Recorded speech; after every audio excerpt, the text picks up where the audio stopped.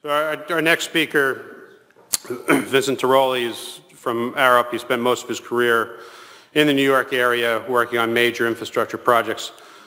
His presentation, Tunneling Under the Hudson River in the early 1900s, Lessons Learned, History of the Pennsylvania Railroad into New York City.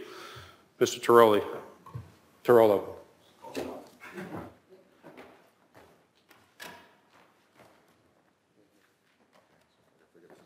Just a Second Avenue story. When I got out of the Army in 1968, I had worked for the TA before I went in the Army. When I got out, they didn't have room for me in the spot I was before I went into the Army, so they put me out on a survey party on 2nd Avenue, surveying for the 2nd Avenue subway. This is 68. The store owners came out and asked us what we were doing, so we're surveying for the 2nd Avenue subway. Are you kidding? They were going to build that in 1947. It's never going to get built. I said, no, it's definitely going to get built this time. That was 1968, so they're still waiting to get it finished. Right? Now I'm going to talk about a project that actually got built. It's little known, I guess. I didn't know about it until a couple years ago. It's a fantastic job, and all built with private money. Fantastic project. Let's get into it. So we'll break up the talk into the project, people, the controversy, and a lot of lessons learned. It's amazing how far ahead these people were that built this project in terms of, particularly risk management. Okay, the project. Pennsylvania Railroad. Pennsylvania Railroad was the biggest corporation pretty much in America in the turn of the century, 1900s. Unfortunately, the Pennsylvania Railroad had no direct access into New York City. Basically, their trains would go to ferries in New Jersey. The people would disembark from the trains. They would get on ferries. They would take ferries across the river to Manhattan. The freight also went, and actually the freight continued to do that for many years from New Jersey into Brooklyn. But basically, the major concern was their passenger service had to switch onto a ferry like this and go across the river into Manhattan. I mean, obviously, you know from this winter how difficult it is for these ferries to operate. We have ferry service now that got disrupted tremendously during this past winter. There was a lot of traffic on the rivers at that time. It was hazardous. The Pennsylvania Railroad needed an option. This is what New York looked at the time. Elevated lines with steam locomotives belching, particles up into the air on pedestrians below. Horse-drawn trolleys, some electric trolleys. There are 150,000 horses in New York. Can you imagine how the streets were at that time? And 11,000 horses died a year. And it's kind of like with cars, people just abandoned them. They took the plates off. They didn't have plates, but they abandoned the horses. They abandoned the horses on the street. And one of the reasons the Department of Sanitation came into existence was to get the dead horses off the streets of New York. So that's what New York was at that time. And as Doug was saying and others, that's when the impetus came to kind of go underground. So this is the main person in terms of getting the project going. He didn't live to see the end of it. He died in 1906, as other people have said. That being president of the Pennsylvania Railroad was a kind of a tough profession. Everybody died of a heart attack before they finished their term in office. But Cassatt, again, Rensselaer, a Polytech graduate, started out in the field as a rodman. Everybody in these slides I'll talk to you about always started out as either an intern working for an engineering firm, pay or no pay, or else worked in the field initially to start. That's very important. They had a lot of field experience. They worked their way up. Whether they were college graduates like Cassatt, came from a blue blood family, or people like, we'll talk about Samuel Ray, who didn't come from a blue blood family, but again, they started out in the field as rodmen. Again, he has a fantastic resume, built up the Pennsylvania Railroad, but the main emphasis we'll talk about today was the river crossings. So they wanted to get across the river, right? So how do you get across the river in 1890, 1895? You build a bridge. So they hired a leading bridge engineer, the most famous person, most of us know in terms of bridge engineering, Lindenthal, to come up with a design. He came up with a design to cross the Hudson with, 14 tracks at a cost of $100 million. Unfortunately, because it had to cross the Hudson as a bridge, it had to get the approval of the feds. The Pennsylvania Railroad couldn't do it on their own. So to get the approval of the feds say, okay, you can do it, but you have to have the tracks have to be open to anybody, not just you. you have to allow your competitors to use the tracks also. So the Pennsylvania Railroad went to their competitors and said, well, you know, it's $100 million. Why don't we share the cost? Well, the competitor said, well, you know, you're the Pennsylvania Railroad. You're the biggest corporation. Why don't you build it? And we'll just use it. So but you know, it's a good negotiating ploy. So the Pennsylvania Railroad said, no, we're not going that way. So they looked at options. Now, it turned out that the Pennsylvania Railroad at that time was developing a relationship with the Long Island Railroad. And the Long Island Railroad was kind of ahead of its time in terms of thinking of ways. They wanted to connect their Long Island tracks to tracks in Manhattan and even into New Jersey. And they hired Charles Jacobs, who becomes a critical person in the story, to make a study. And he came up with a study of connecting Brooklyn and Manhattan with a tunnel. Now, Jacobs' background is from London, so he modeled his connection to the way they did things in London. So this is what it was. Now, he was very optimistic about the rock line between Manhattan and Brooklyn. So he shows a rock tunnel, deep. Why? Because in London, they always went down to the London clay. So they always went deep to the London clay. That was the area you mined in. You didn't mine in the shallow stuff. You could avoid it. So here's your tunnel option. And you have elevators. If you look at that right here, those are elevators from the street surface down to the tunnel and the station. Okay? This was his approach. Again, modeled after London. Fortunately for the whole industry, and one thing that Doug talks about in his book, and it's an important thing to bring out, is that electric traction makes all this possible. London tried to keep going, you know, with their system using steam locomotives underground. It doesn't work very well.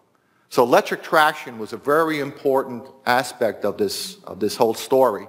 And of course, compressed air. Compressed air made subaqueous tunneling possible.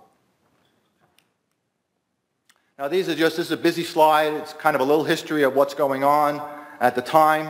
Again, that was the London, 1863, Boston, 1897, and then New York. And busy slide, but just to show you things are happening. Now, one thing we should put into historic context, you know, the railroads were a modern thing, you know. They had just won the battle at this time over canals. I mean, a lot of people at that time still were into canals. It took them until about 1860 to convince people that railroads made more sense than canals. So then you're jumping from a railroad system to actually putting a tunnel under a river. Nobody believed it could be done, especially heavy rail. We're not talking about trolleys now. We're talking about heavy rail. Anyway, this is the project. I mean, when you look at it, it's mind-boggling in today's terms.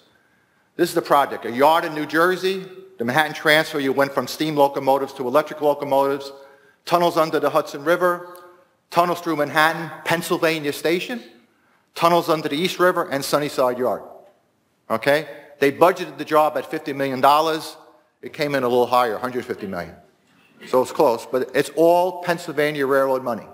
Every dollar on job is Pennsylvania Railroad money. No federal funding, no local funding. The only time they had to get involved with the politicians was basically get approval. And if you read Jill Jones' book about conquering Gotham, you'll see how difficult that was to get approval for these things. But once it was approved, it was all Pennsylvania Railroad money. These are the main people on the job, and we'll talk about some of them as we go along. I gave this talk at the office as a trial, and it went like an hour. And I've got 30 minutes, so I'm going through this a little faster than I normally would, but hopefully we'll get it done on schedule. Again, these are some of the jobs that were going on in terms of compressed air tunneling. Actually, Lord Cochrane, I didn't realize at the time, when he developed the system in 1830, he developed the real system. He had locks, he had it wasn't just a piece of paper with a couple of words on it. He developed a real system. And a lot of his ideas were used even when they actually started doing it in the latter part of the century. Now, this is the first part of the job that most people know about, the Hudson River crossings. So here is 2 tunnels crossing the Hudson River. Okay? It's a cast iron lining, which of course at that time was it developed in London as the way to go, but it became the standard lining as the primary lining, and they always had a secondary lining of concrete. Unfortunately, at the time, they felt they had to reinforce the concrete, so a lot of those tunnels had, you know, spiral bars in them, which is too bad, but that's what they did. The one thing about this tunnel, this is a heavy rail, right? This wasn't a trolley, and they were concerned about settlement. And you'll see later on about how to handle risk. One of the things they said, let's build a tunnel so if we had to put piles to support it, we could put piles to support it. So every sixth ring had a special segment where you could actually open up the segment, under air of course, and put a pile into the ground to rock. Again, they didn't know where the rock was either. It's pretty deep in the Hudson. But they had this provision. Again, there were 4 shields, so they drove 2 shields from each side, 2 shields from New Jersey, 2 shields from Manhattan. O'Rourke Construction did the work. We'll talk a little bit about him later. It was a hard bid. He had no tunneling experience at all, but it was a hard bid. His experience was pneumatic caissons, so he had compressed air experience, but no tunneling experience. It was a hard bid because the engineers on this job knew at the time this was the easy part. Everybody thinks this is the hard part. This is the easy job.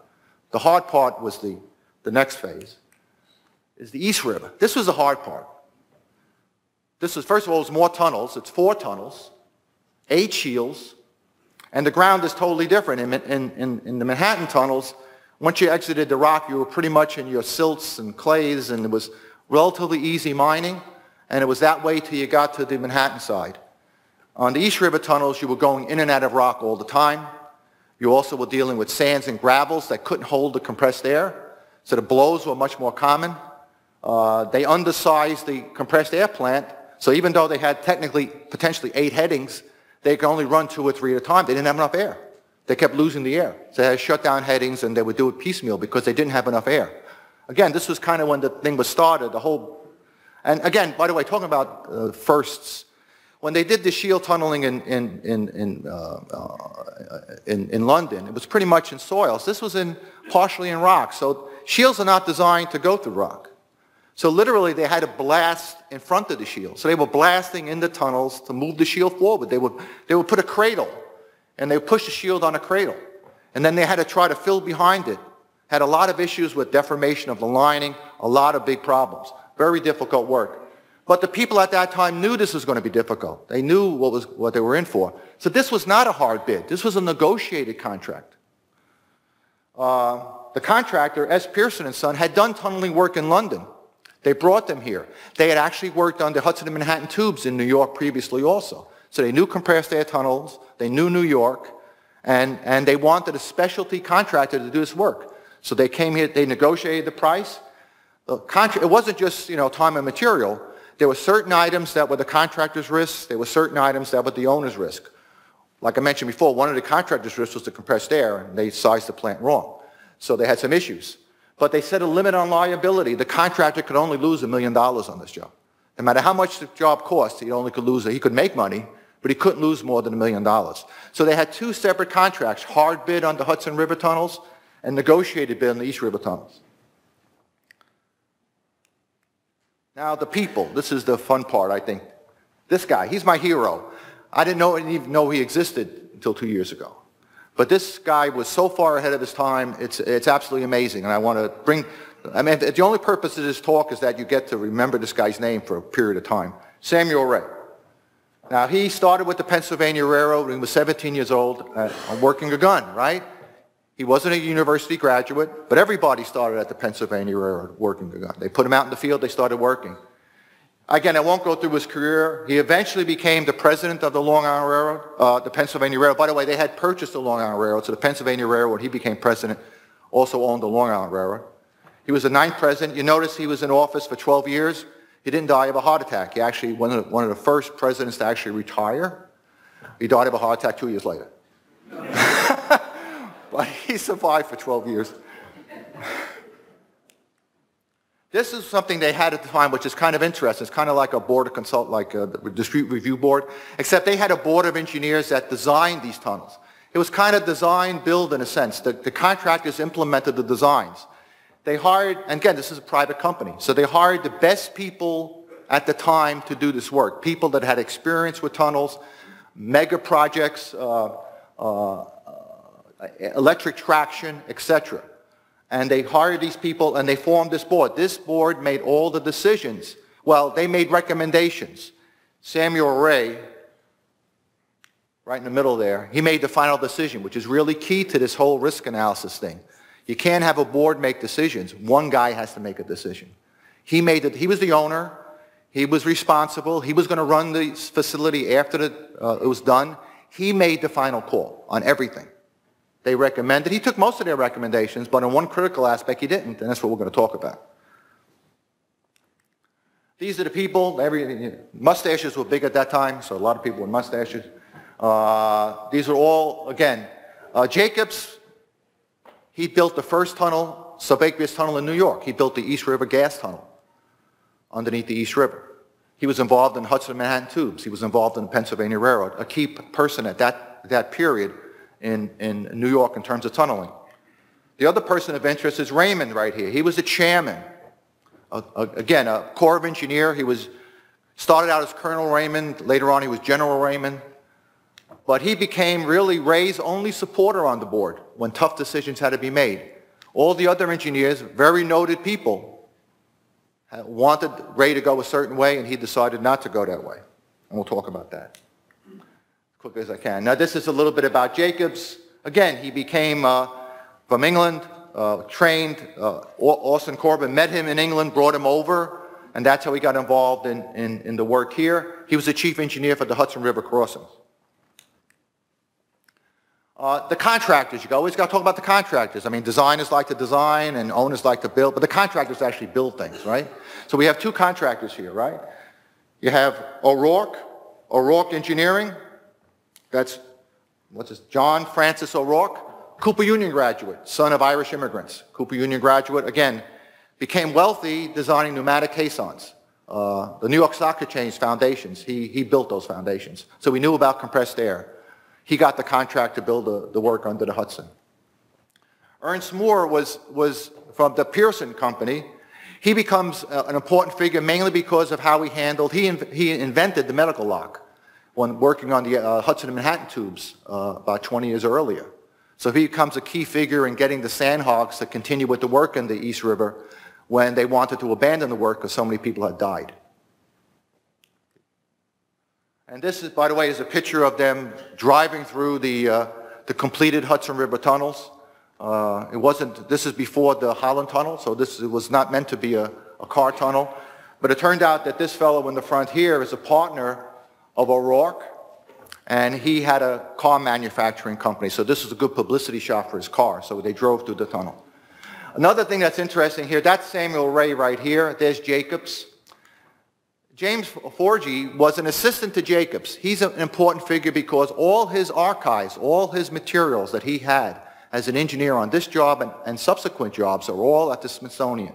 So if you want to read and see documentation and drawings and minutes of meetings, typed minutes of meetings, you go to the Smithsonian, you see everything about the job, all the issues, all the costs, all the estimating, it's all there.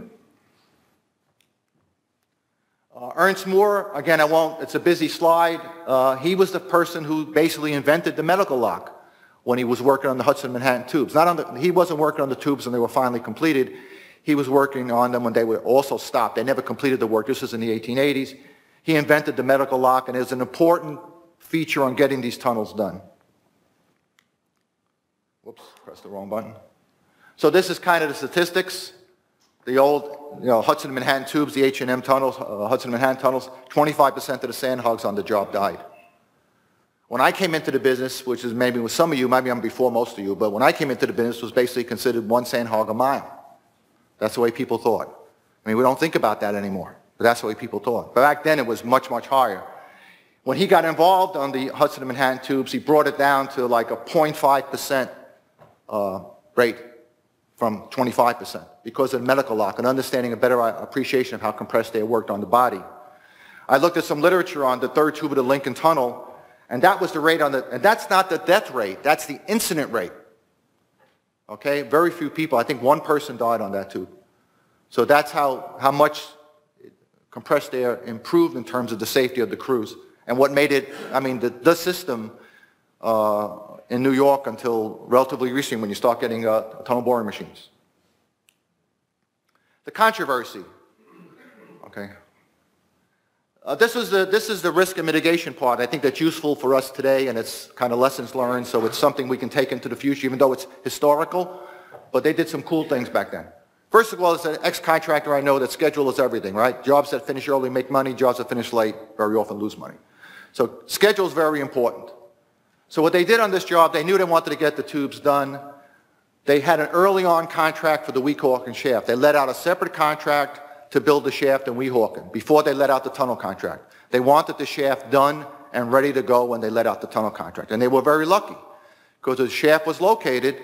There was a contact zone between sandstones and the diabase, all fractured rock. The shaft was delayed 6 months, but it didn't delay the tunnel work because it was an early on contract.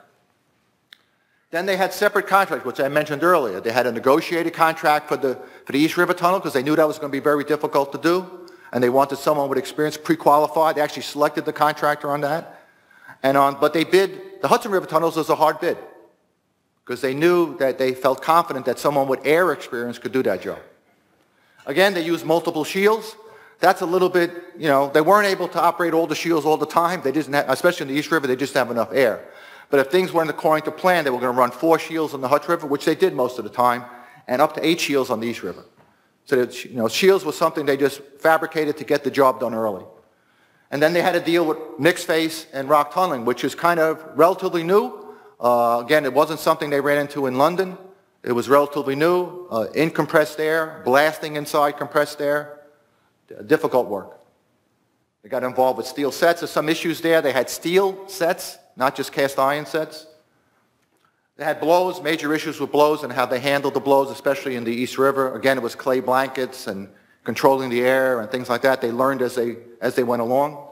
The last part that we're going to talk about a little bit about the controversy was settlement and buoyancy. It's kind of learn as you go. Jacobs was involved in Hudson Manhattan Tube. In Hudson Manhattan Tubes, they could shove the shield blind. You shove the shield blind on the Hudson Manhattan Tubes, the muck, the soil is displaced, and you shove the shield blind. But that was an 18-foot diameter shield. The Pennsylvania Railroad tunnels had 23-foot diameters. When they shoved the shield blind, the shield went everywhere. It went up, it went down, it went this way, that way, it went everywhere. They couldn't control the shield.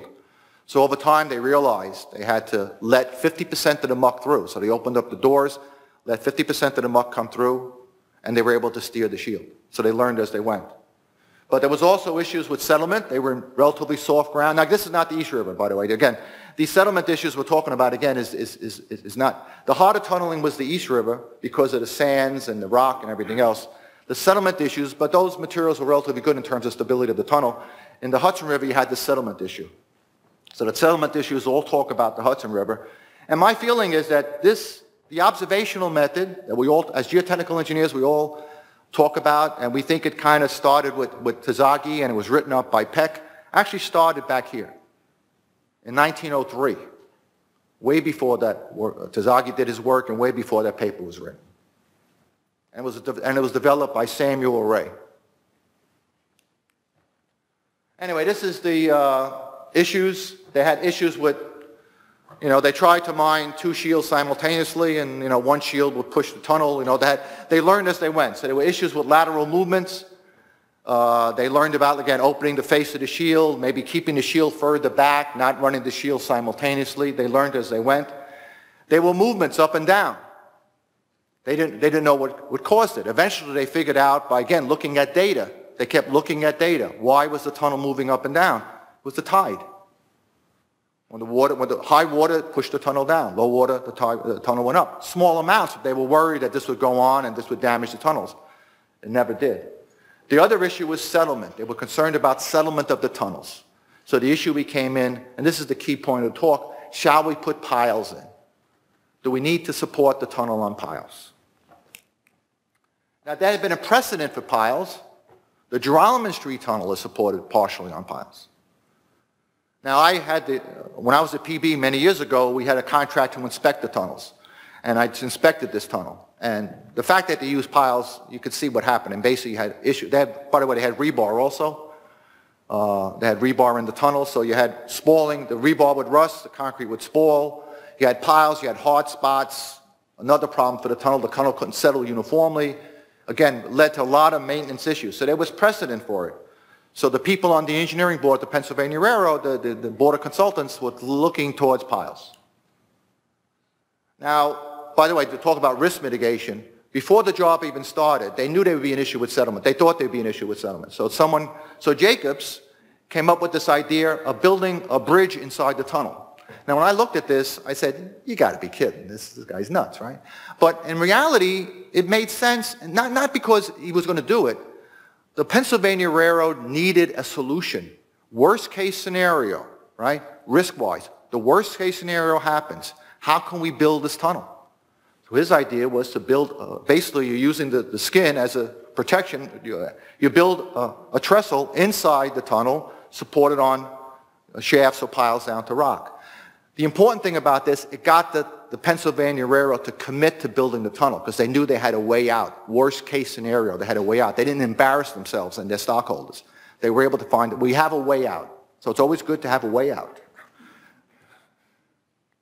Anyway, these are the options. That's the typical lining on one side.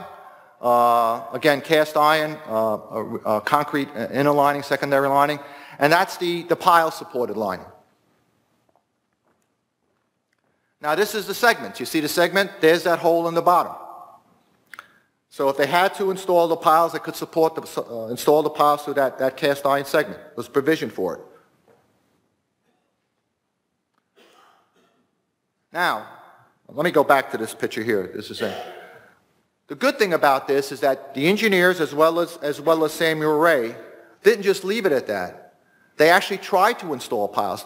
They tried using screw piles. They tried to install piles. They wanted to see how it would work. How would you get a pile in? So in selected areas, they put some test piles in. They tried to put piles in, tried to screw. They tried a pipe pile. They couldn't get it to go in straight.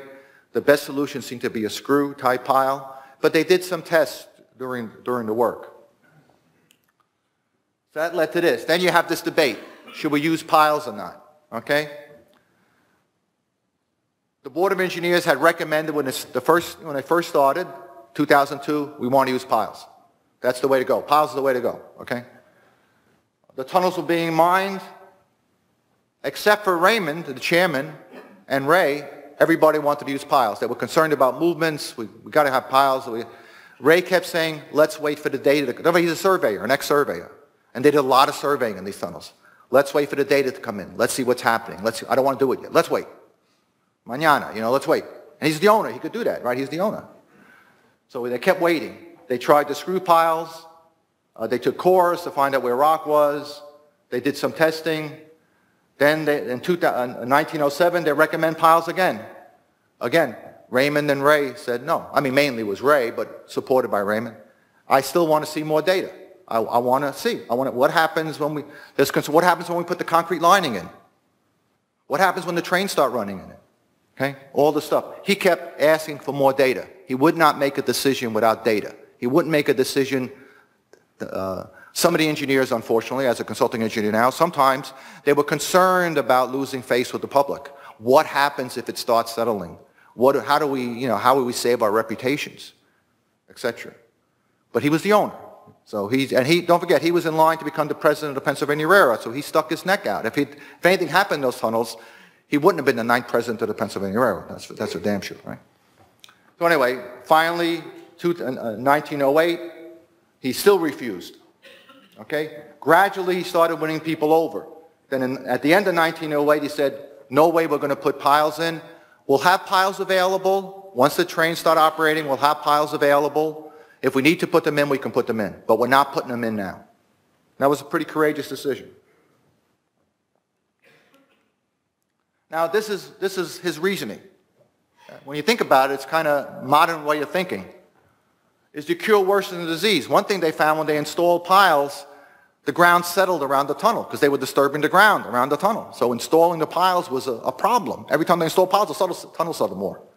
All right? So that was an issue. They were very difficult to install, very difficult to get plumb inside the tunnel. There was issues about a rigid connection, what I mentioned about Tirolo Street. Now you have a rigid connection. It's going to cause issues with cracking. You won't get uniform settlement. The people talked about a slip joint, but then was concerned about water coming into the tunnel.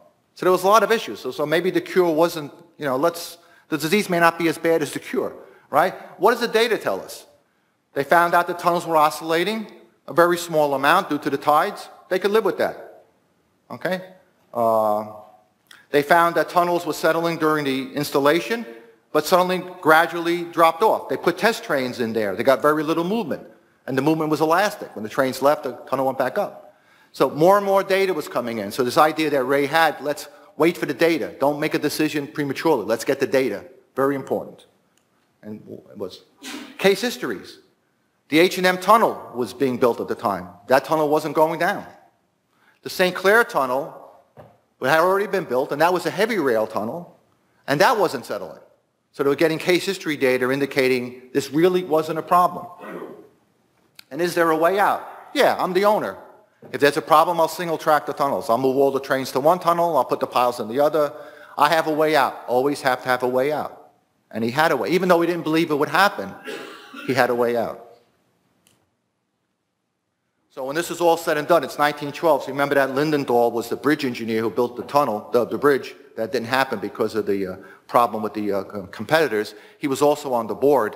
And then at that night, by 1912, everybody on the board agreed that Ray had been right and they had been wrong. And these were the best engineers in the world at the time.